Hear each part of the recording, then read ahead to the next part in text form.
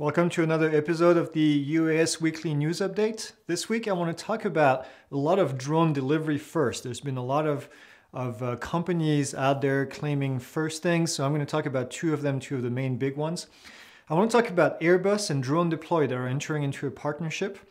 I also want to talk about Pix4D, which is for those of you that do mapping. They just came up with a new software called Pix4DReact. I also want to talk about a new drone bill that's in the House, I think right now, talking about restricting the US government from using foreign drones. And then last, I'll finish with a Drones for Good story. So let's go ahead and get started. I talk a lot about drone deliveries, and the reason is because this is kind of a booming industry at the moment, and there's a lot of players, key players out there. Now, you've heard me talk about Alphabet Wings. If you've been following for a while, the first few episodes that we did in this series, I was talking about Wings. And then we talked about FedEx, and we talked about UPS that did their own thing. So this week I want to talk about Wings that is actually partnering with FedEx and Walgreens and also one of their local retailer. And they claim to have done the first commercial drone delivery to US homes. Now, we've talked about drone deliveries and we've talked about the fact that they have been doing some testing. Now, this is the first drone delivery that is done to actual US homes directly to the customer. There's been also a lot of delivery that have been done from business to business. So this is a little bit different. Now, this is happening in Christiansburg, Virginia. And what's happening is the wing is using their certificate. They were the first one to receive an air carrier certificate from the FAA on October 18th of this year. And now they're basically providing the service to customers from Walgreens and this local retailer called Sugar Magnolia. And these customers can place their order, and then the UAS takes off and goes and delivers the package directly to their home. This is also something that FedEx is partnering with Wings and providing with the FedEx Express. They're delivering the package directly to the home of the customer. Now, at the same time, UPS and CVS entered into an agreement, a letter of intent to deliver medication to homes. Now, we know that UPS, we've talked about it a couple of weeks ago, get their Part 135 certification as well. And they've been working with hospitals and hospital campuses to deliver goods directly to the campus. And this is kind of an expansion of this service where they're going to be basically providing medication directly to the homes on top of providing to the hospitals. Now, these flights are all autonomous. They're all in a predetermined path. And UPS, for example, can go up to 12.5 miles away. Now, they also said that as the technology gets better, they'll be able to go further. Now, this is obviously beyond line of sight, which they have the waiver for. Now, in terms of the technical specs, they can put a package up to 5 pounds on these drones. Now, some concerns that came out of the article that I was reading from the interview, they said that they're still concerned about hacking and intercepting of the drones, especially if you have medication in there. They're concerned about the weight and the size limitation at this stage. 5 pounds is not really all that much for one flight. Also, some concerns about identification verification. So especially if you're going to have medication going to the customer, you got to make sure that it goes to the right person. And obviously, there's always this concern of increased drone traffic, which is going to take over the sky. I'm concerned about that personally. I like my personal space. I live in a very quiet area, and I like my area to stay quiet. And obviously, the cost is going to be something that is going to have to be taken into account. All these companies have spent millions and millions trying to get these programs developed. So at one point, they're going to have to recoup the cost for doing this. Now, UPS has said that they've been working with this company called WakeMed, and they've actually been able to deliver goods. What used to take about 19 minutes on average now takes 3 minutes for short trips to get the delivery done. This is important. UPS is focusing on the medical field. Very important to get some of these samples to be tested, for example, in cases where the patient needs to get a response very quickly. So I think this is a great application. I think the medical field is going to benefit a lot. And in the end, you and I, the customer, are also going to benefit from this. So I think that's a great application right here. So I'll put some link down at the bottom. Let me know what you think about all these firsts that we see out here. I'm really excited. I like to be kind of in the middle of all this as it's happening. I think it's a very exciting time to be alive for this part of the drone industry. Next topic, Airbus and DroneDeploy are entering into a partnership to create a traffic management solution, and they're integrating Lance into it. Now, you may not know this, but Airbus actually has had a Lance approval for a little while now. They've only been using it internally. Now it's actually part of DroneDeploy into the software. So now you can actually submit your Lance request via DroneDeploy. Now, if you do any kind of mapping, you know what DroneDeploy is. It's an app that you're going to be able to use to create the pattern used to do the mapping. So it's kind of interesting to see Airbus, the giant, getting into this business. Not surprising, just interesting.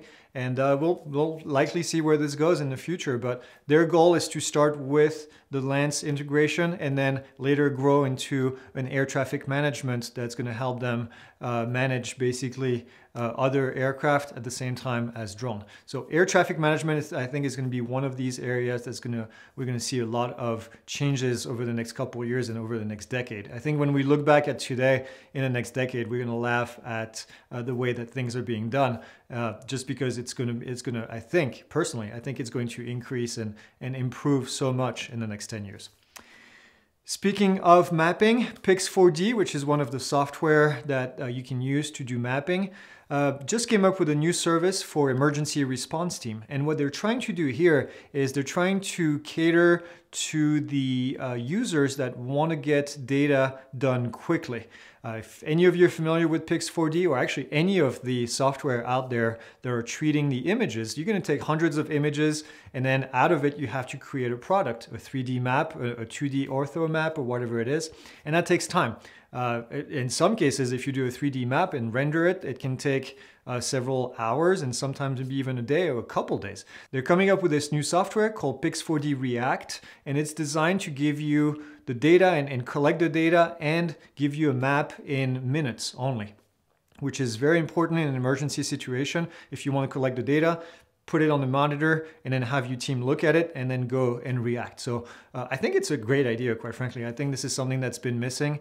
I'm not sure what the engine behind it to make it that much faster. I'm sure it's not going to be as precise as what you would do for several hours of rendering, but I think it's a great start. There is a video, and you can see it right here in the background, where they're kind of showing the before and after, perfect for hurricanes, for example, for earthquakes, for wildfires, where the area looks completely different than what it did on satellite data that may have been recorded months ago or years ago. Now you're going into an area that looks completely different. So now you can have an overlay of the two different areas and see exactly the changes and see exactly where your team needs to go. So the price tag is actually $32.50 a month. Now I'm sure this is an add-on to the $200 and some a month that Pix4D requires. But if you're using Pix4D already, then you have it, then $30 on top of it, I don't think is that big of a deal. So I'll put a link again in the description if you want to see more videos about this. I think it's really interesting. Also, let me know in the comments what you think about all this cool technology, which I think this is in the Drones for Good department right here. Talking about regulation, last week we talked about this Utah gentleman that wanted to, Utah senator, that wanted to have a bill where it would allow the states to control the first 200 feet of airspace.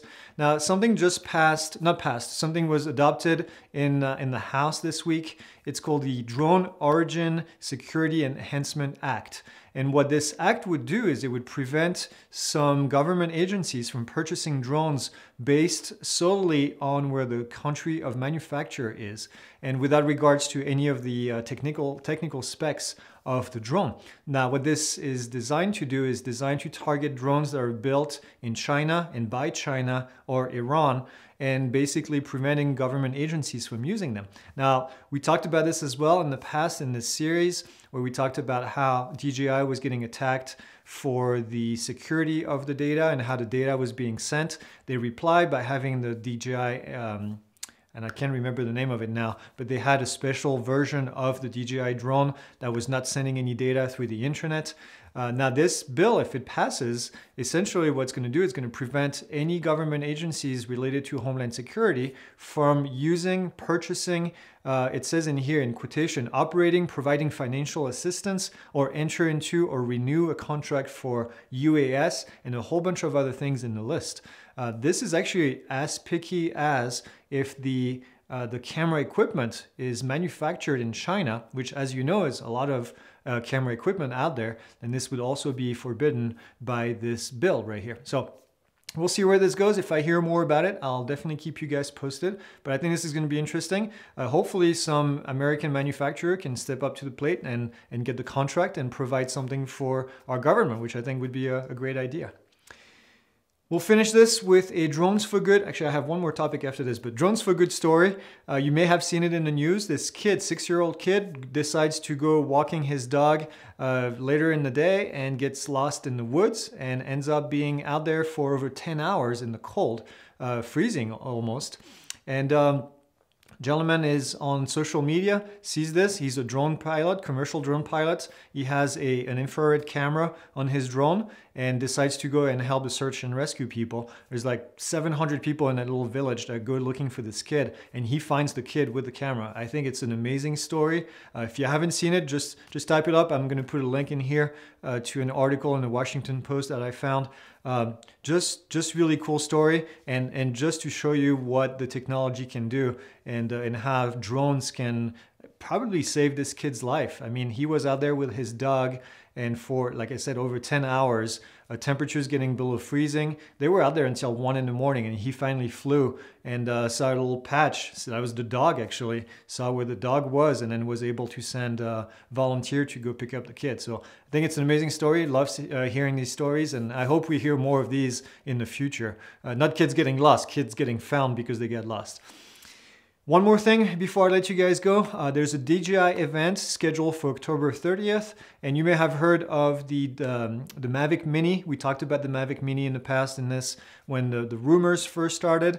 Looks like it's going to be a sub 250 gram drone priced at $399, and it looks like it's also going to have 4K capabilities. So kind of a big deal out there. If you have a DJI Mavic, or if you have the one before that, the Mavic Air, this could be a replacement for the drone at a really cheap price and at sub 250. Now, obviously not for everyone. If you're a commercial pilot, a sub 250 gram drone is not going to do much for you. Any wind is going to make it bumpy. But I think for the industry as a whole, and for people getting into the hobby and getting into flying drones for fun, I think this is going to be a great thing. So that's all I have. As always, you know what to do. Like the video, leave a comment, or subscribe to the channel. If you haven't seen the video from last week, we had an interview for a podcast with Mark Taylor from Aerial Productions in Extreme Aerial Production, sorry, in Phoenix, and it's a 50-minute podcast.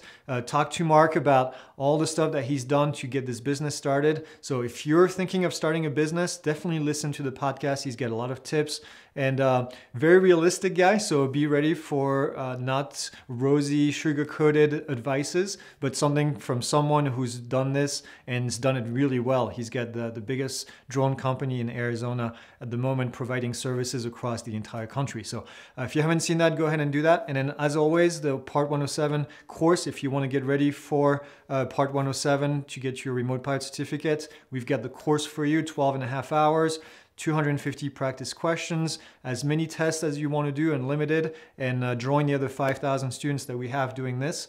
And that's it. That's the entire speech that I'm going to have for now. I'm going to say have a great weekend, fly safe, and I will see you next week for Halloween next week, on the following day after I record this thing. So see you then.